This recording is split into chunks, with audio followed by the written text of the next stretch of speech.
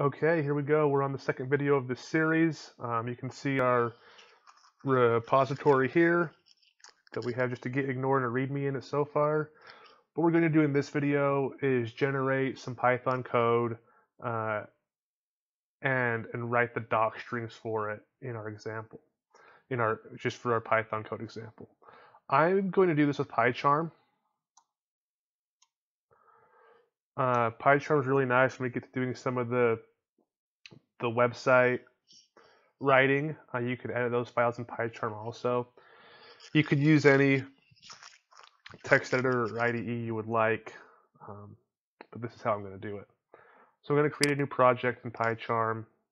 It's going to be a pure Python project. I'm going to navigate to our repository, which, if I can find it here, I don't particularly like. There we go. C. It's in here. Code. Examples. Sphinx. And I'm just going to create it right in this very same folder. Click OK. I have to choose my interpreter. Use the same one that I installed Sphinx on. This is going to take a while. PyCharm does a lot of stuff behind the scenes, and it's kind of slow on this desktop here. And so this is just saying it's not an empty directory, and I can just say yes. I'll create the project from the existing resources, and that's totally fine. Okay, here we go. And here's my PyCharm project. Close that. So I can right click here once it gets all loaded up, I guess.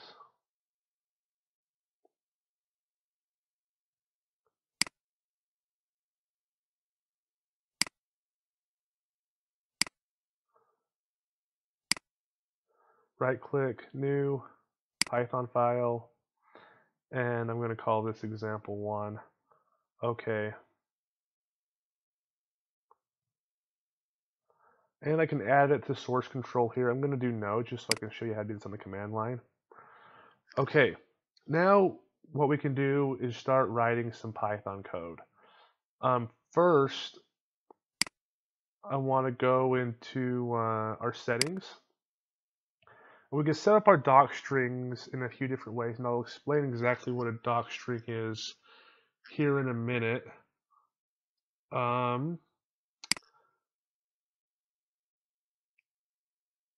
Let's see.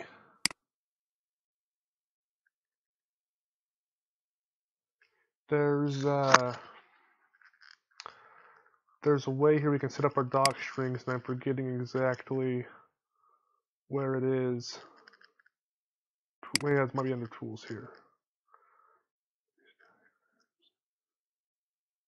Python external documentation. Nope, that's not it.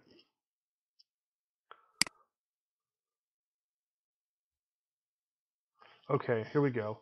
So if you go to Python integrated tools, you see this docstrings here. There are a few options. So we have plain, epitext, restructured text, which is the default, which is just fine to use. There's also Google. What I'll do is I'll show you a couple different ones of these, and you can get an idea for how this works. So I'll keep it on restructured text for now. We'll come back and change this. Just click OK. And so what I'm going to do is I'm going to write a function. No. So I'm going to write a function called function1, and it's going to have arguments, argument1, argument2, and it's going to return none. And what I'm going to do is arg1 equals arg2, and then what I'll do here is I'll go return argument1. So that's what I'm going to do. Now, if I hit enter after this, and I hit double quote 3 times and enter, you can see that I have some things automatically come up here with the parameters and the return. So right here, I'm going to write a function description. This function takes 2 arguments, does math that doesn't matter. Oh, let's see. Takes 2 arguments, sets the first to equal the second, then returns the new first argument. Pointless is what it is, but that's okay. Okay, and then I've got this parameter, argument 1, some value. And then I have this other one, argument 2, another value. And then I have return, it's going to return argument 1. Okay? White space does matter. I can't remember, I think you need to hit return after the parameter section. You need to hit return after you write the function description. And I don't think you need to return here. You'll know when you auto document the code, which we'll get to in the next video. And so you can see we have this docstring here. Okay, so what I'm going to do is I'm going to go back into settings, tools, integrated tools. I'm going to change this to Google. Okay, and now func2, we'll just do the exact same function. Actually,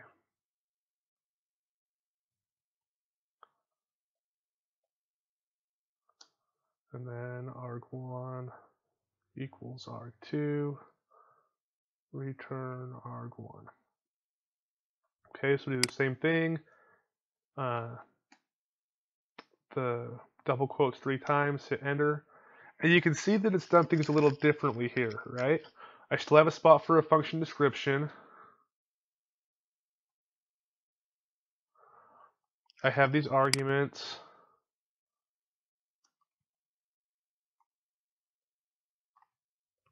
And I have my returns.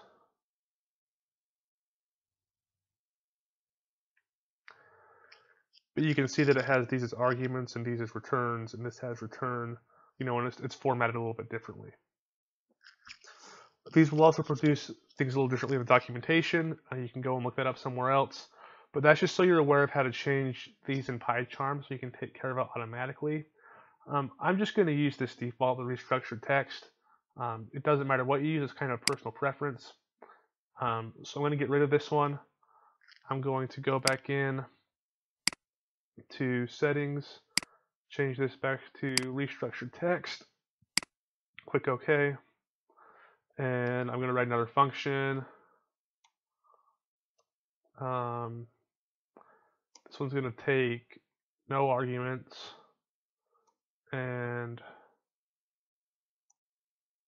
return none.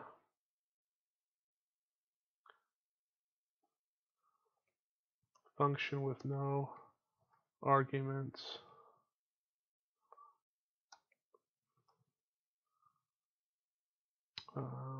Returns none. Return none. Okay. And let's just leave it at that for now, actually. That's enough to get you started on this. And we'll just leave it at that. And let's go and update our repository. So first, let me show you what we have here again. So you can see we have this .idea folder, and that's added by PyCharm. That contains the project settings. And then we've added this example 1.py. Let's open our git bash back up, and if we type git status, we can see that we have this directory and this file that has not yet been added to the repository. Before I do anything, I want to ignore the .idea folder. It doesn't contain anything necessary for the project. It's just local settings for PyCharm. And so what I'm going to do is I'm just going to add that to my git ignore. I think I do it. I always forget how to add directories, but I think it's like this.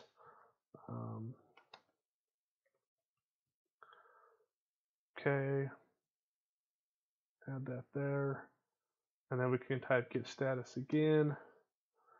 You can see the git ignore has been modified. Example 1 is new, and you can also see that the idea folder does not show up anymore. It's because I added it to the git ignore.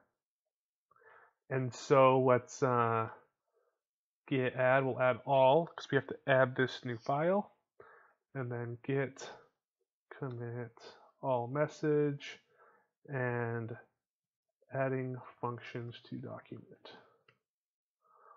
Okay. And then we'll push this up.